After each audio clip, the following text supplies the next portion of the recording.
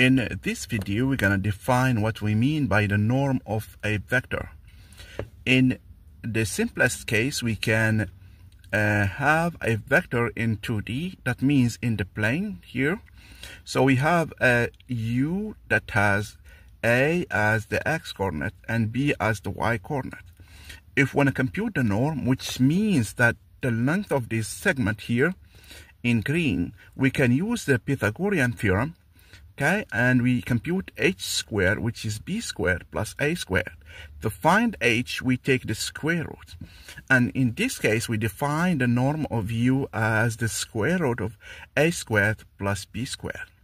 Next, we extend this definition to 3D and ND, and we use the notation that you will see in advanced books. Okay, so this is just a quick reminder and the definition.